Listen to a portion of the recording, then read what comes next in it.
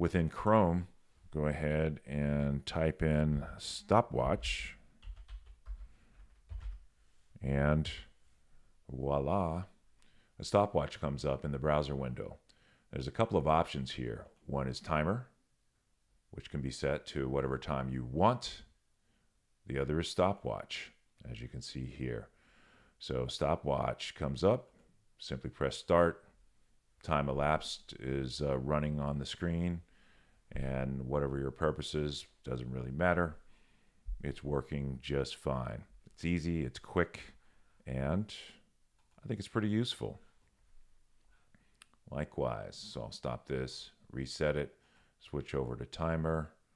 If I want to make sure that I get out of the house by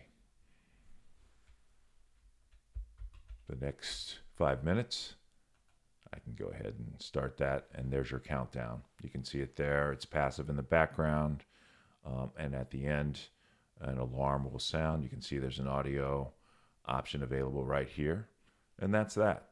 So I just go to a browser, a Chrome browser, and type in stopwatch, comes right up. It's pretty useful. It's pretty tight. Hope you like it.